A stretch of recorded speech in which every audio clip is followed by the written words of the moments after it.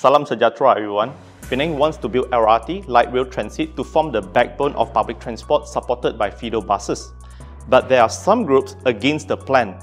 They lobby for BRT, bus rapid transit, to be the backbone. The BRT system started in Brazil and later adopted by other countries like Colombia, China and Indonesia. BRT is different from normal bus. For normal bus, passengers pay after entering the bus. For BRT, passengers pay before waiting for bus, which makes embarking faster. BRT also uses dedicated lane so that buses are not stuck in traffic jam. BRT has many forms. Usually, it moves on the same road level with cars and motorcycles. But there's also BRT running on elevated road, such as Sunway BRT. BRT may be cheaper to build, but is it better, more effective than LRT? Not necessary. One of the world's largest BRT networks is in Bogota, Colombia, known by some as the world's most successful BRT. But as reported by economists, Bogota's BRT has many problems: overcrowded, long waiting time, and hugely unpopular. Even with dedicated lane, the BRT can still get stuck in traffic junction and exposed to accident risk. On average, there are 6 accidents involving BRT in Bogota every day. BRT lobbyists claim that BRT can reduce private car usage, but cars in Bogota increased more than 150% from 2002 to 2012. All these problems contributed to the public riots that destroyed BRT stations. Even with the so-called world's most successful BRT, Bogota was ranked as the worst congested city in the world. But some groups still insist to have BRT as the backbone of Penang public transport. To be fair, for BRT to be effective, it requires wide roads. When we look at content spread by BRT lobbies, we often notice only the dedicated lane. But if we take a step back to see the whole picture, we will notice that the optimal road space required for BRT is at least 4 lanes for 2 ways.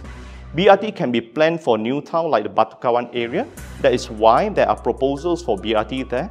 But roads on Penang Island are narrow, filled with many buildings. To build wide roads for BRT, Penang will have to demolish existing buildings. But that will increase land acquisition and construction costs, which make the BRT much more expensive. How about building elevated bus highway like Sunway BRT? That means build a highway just for BRT. That can be done, but it will increase the cost by billions. Just for the short 5 km, the Sunway BRT costs more than $500 million. That's why BRT around the world have elevated track only at certain sections, not the entire backbone that costs billions to build.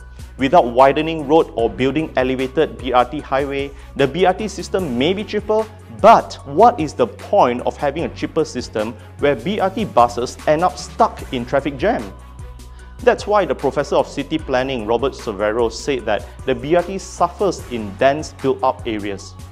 The LRT, on the other hand, run on elevated track, unaffected by congestion, unlike BRT that is affected in many ways. LRT accident is very rare compared to Bogota's BRT's average of 6 accidents every day. That's why the Professor of Transportation Engineering at University Science Malaysia, Ahmad Fahan Muhammad Sadullah, said that the LRT provides better option for Penang. One more thing to consider is maintenance after the construction. Some newer BRT have its technology monopolized, making prices of spare parts dictated by the company.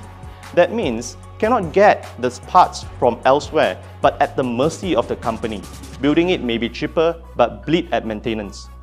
LRT, on the other hand, is an established technology with various suppliers, making prices of spare parts competitive. LRT construction and maintenance costs are less volatile. The LRT is more efficient, environmentally friendly, and safer. Even though it may be more expensive, but don't you think that Penang deserves a better public transport system?